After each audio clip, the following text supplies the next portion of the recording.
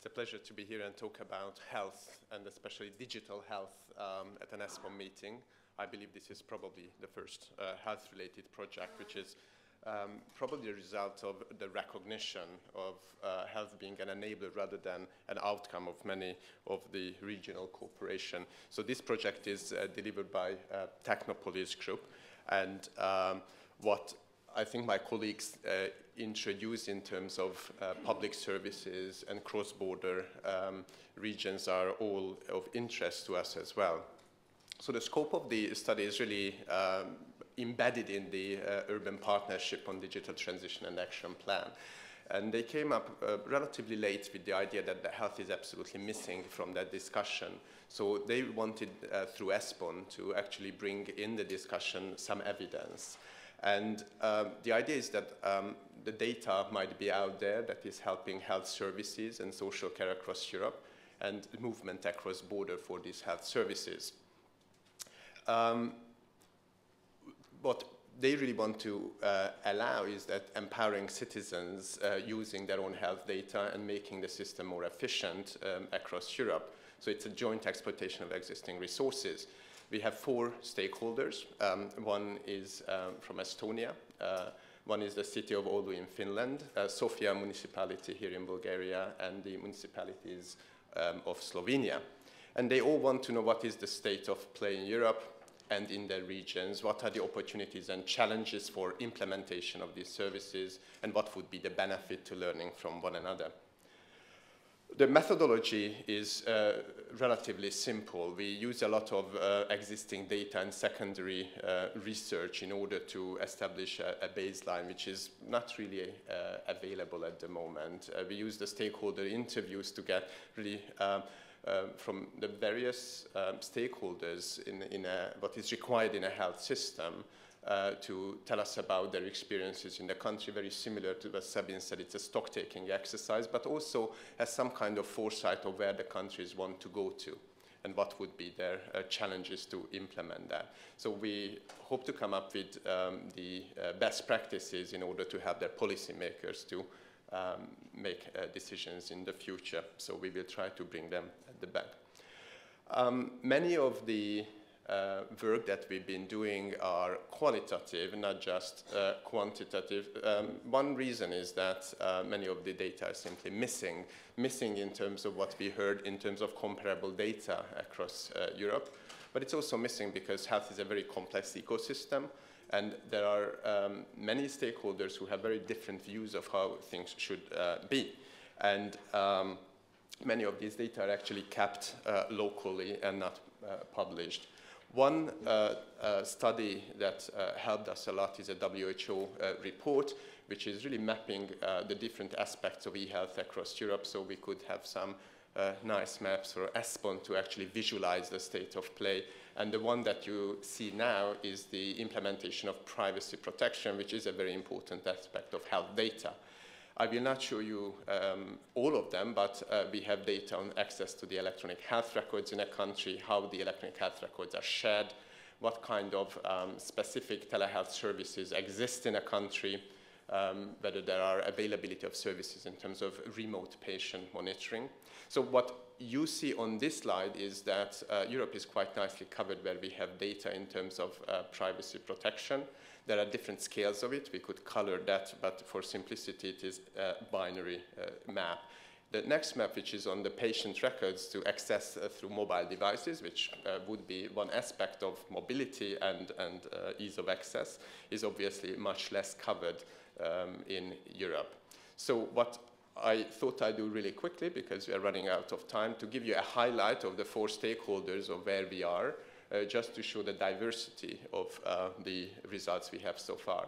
So here in Bulgaria, the eHealth was introduced as an idea in the national strategies, and the most recent one actually recognized that there has to be some kind of data exchange in order for this to work. However, there is so far limited implementation of these strategies, except in really small private stakeholders. The challenges are multifold that Bulgaria has to overcome, and we very much hope that with that type of baseline we can provide, there will be the evidence to implement some of the what they recognized in their future directions, an integrated healthcare system, including a register for patient records, which is the really basis for a public e-health service. Estonia is a very different example. Estonia established the e-government and electronic public health system very early, and the e-health strategy is just sitting in it. The smart specialization strategy also includes e-health, so you can see that when there is a central will, there is health, which is ultimately complex, can also flourish on it. So they established central infrastructure and technology standards, and many of the structural funds were used in order to establish these. They have very good cross-border cooperation with Finland, and their approach to patient data is very, very open. Basically, everything is accessible if the data subject, we, the citizens, allow that. So the central system is there to facilitate many of the healthcare providers to provide the data, and they can basically standardize that and provide the exchange. What they recognize actually that providing this technological solution is just part of the solution. The citizen-centered e-health for the deployment and the uptake is the next phase that they are focusing on. So moving on to Finland, which is another example that is technology-driven in health and e-health in particular, the digitalization of healthcare is really 100%. It's not an issue there. They have a central system, which is more than 10 years now, that both healthcare providers and users are accessing. And they have e-prescription, which is being implemented, and through a new Connecting Europe facility, there will be many other countries that will join that kind of standard scheme of e-prescription across Europe. So the e-health as a framework and ecosystem is established in Finland, which is an amazing help. They developed the necessary trust and transparency that is needed for people to provide the data into central registries and adopt the use of these services. There are obviously challenges even in the country, which is quite surprising coming out of this, that no matter how developed Finland is, it is still fragmented within the country. So traveling from north to the south, the data would not travel with them, and they would have difficulty to access the data. So that kind of harmonization in the future will be their key direction, and obviously focusing on the processes rather than technologies. And the last stakeholder is Slovenia, where, again, they had a fantastic start in the early 2000s, and due to financial crisis and political crisis, that very much stopped.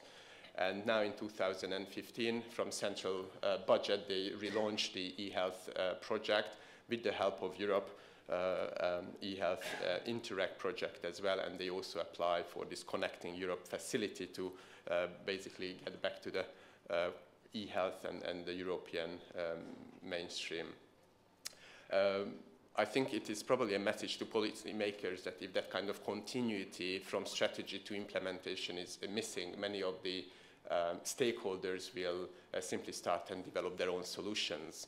And today, Slovenia is very much fragmented, and it's very hard to pull it back together in order to have a national system where data can reside. So they have a new strategy. eHealth is very much part of it. And hopefully, again, with this project, they will help to press a little bit that agenda.